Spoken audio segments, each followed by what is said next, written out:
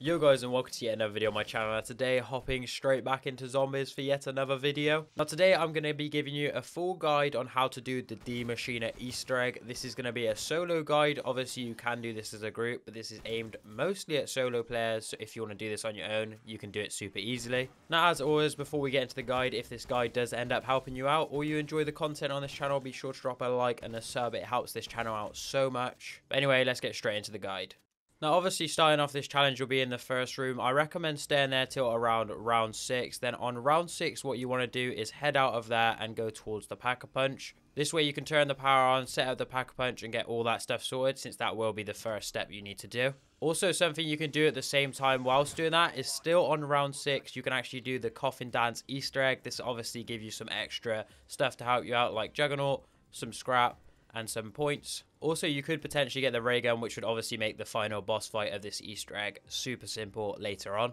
Now, when you're coming into round 7, you want to place yourself in the weapons lab. This is because you actually need to go down here and fill up this canister with the dog fumes. And since round 7 is the first dog round, it's the easiest to do it. So just wait for the dogs to come in, get them nice and close. I think you only need one, but I like to kill a few more just in case it doesn't do it the first time. Also, if you're solo, there's only like 5 dogs, so it's really not a threat, to be honest with you. So just kill the dogs close to that. I know you need to get a canister to fill it up in there later on. However, you don't actually need the canister to fill up the chamber above where you put the canister in. And then literally moving into the next round, which is round 8, you'll actually get the boss zombie spawn for the first time. So head over to the pond where this spore is on the tree, as you can see in front of me. And all you want to do is get the boss zombie to shoot at it with his beam sort of thing. Not exactly what it's called, but once he shoots it, it'll glow purple and you'll know you've done it right. Then once it's glowing purple, you can literally just take the boss zombie out and take out his 2 lower forms, and then just pick up the golden key card that drops on the ground.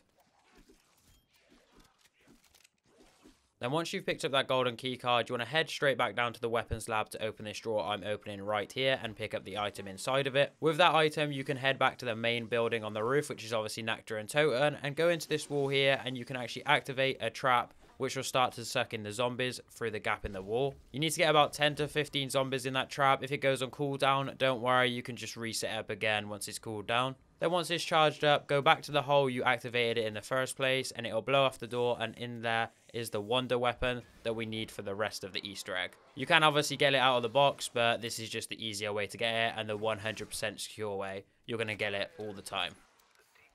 At this point, now you've acquired the shockwave, you want to go to the roof of Nectar and Totem, shockwave off this box, and then run down here and pick up this canister with the right click. It'll suck it towards you. Where the box fell off, there'll be a vial on the ground now. You want to pick up that vial, straight away turn around and just go pull it under that tree where the spore is on, and the spore will drip into the vial and start to fill it up. Now, since that'll actually take a little while to do, you can actually take this time to take the canister we just got, go to where we filled up the canister on the wall earlier on, put the canister in so it fills up, pick that up, and then once you've done that, you can head back over to the vial and pick that up, and you'll have 2 items for 2 upgrades for the shockwave.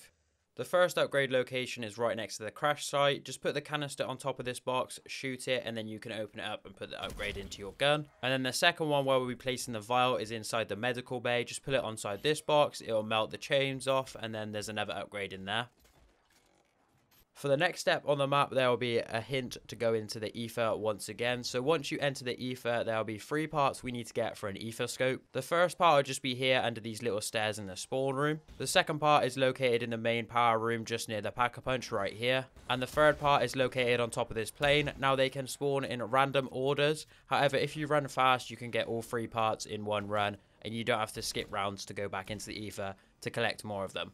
Since you've obviously got all parts for the ether scope, you want to go craft it just below Pack-a-Punch right here. As soon as you pick that up and crafted it, there will be a portal that spawns in the medical bay. You want to enter through that. And then literally in this room right next to the medical bay, there'll be a notebook on the desk. And then after that, go underneath the room you're in, and there'll be a dude to talk to or a ghost. Also a big boss zombie will spawn, but you can spray him down with your shockwave super easily if you've got an upgraded part in it. Now, you actually don't have to listen to the guy that you're talking to. Once you've given him the notebook and he started talking and doing his cutscene, you can just ignore him, go straight to where the trial room is. There'll be another ether ghost in there. And then the third and final ether ghost is just below the Pack-a-Punch. Once again, you don't need to listen to them. Just literally give him the book, get him to start talking, and run on to the next one, because you want to do this fast. Otherwise, you'll be teleported out and you'll have to skip some rounds to re-enter to talk to the other ghosts.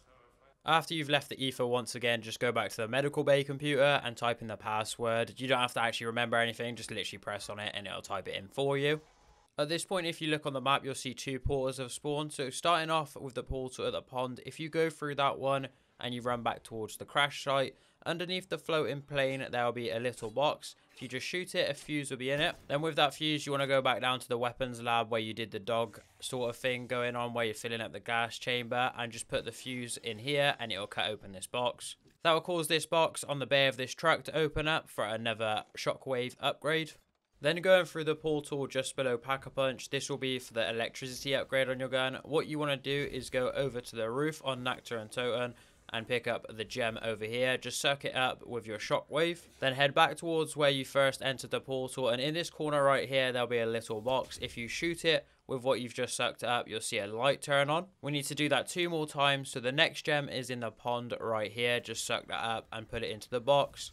And the other gem is here at the crash site. Suck that up and put it into the box. This one actually might take 2 trips to the ether like it did for me. I started on round 10 and finished it in round 11. But you can just hop back in and out really easily if you miss 1 or 2. Moving on to the next part, since now we have all the elements for the Shockwave Wonder Weapon, what you want to do is go to this chamber and shoot on the bottom of it with the color coordinated thing that links to the element in your gun. So obviously yellow for electric, blue for ice, red for fire, so on and so forth. The colors are a bit crusty on the thing, so they're a bit annoying to see, but they definitely are faintly there.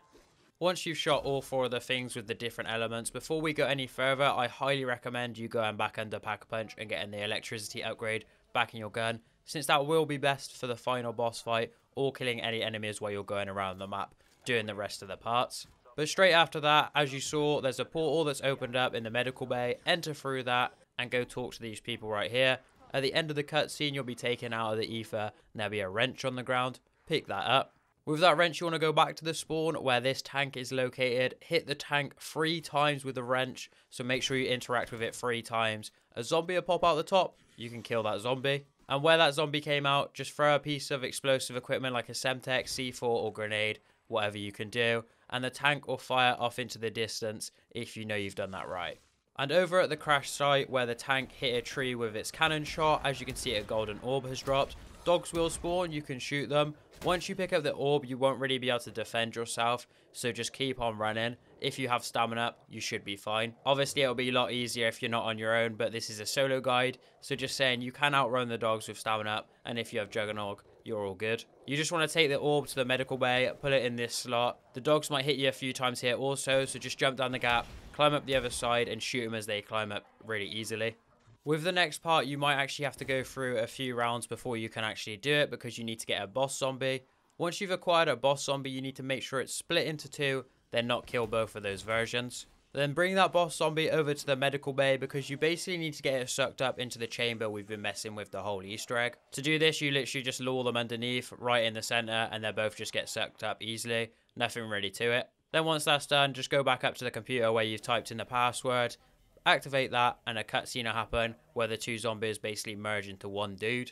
Finally, on the last step before the boss fight, this is sort of a no going back situation, so make sure you stop up on things like monkeys, ammo, or the type of shockwave you want to take into the final fight. Once you've done that, go through this portal in Nact, and then go around the corner in Nact still, right next to where the pistol wallby is, and talk to this ghost. Now you want to stay quite close to this ghost, because as soon as he stops talking, you'll get teleported out of the ether, and he'll drop a photo. Pick that photo up instantly, and you'll be taken into the boss fight. When it comes to the boss fight, I would basically just recommend on keeping yourself alive. I'm pretty sure, because since I'm on round 16, the guy actually takes no damage, because he was getting hit by zombies quite a bit.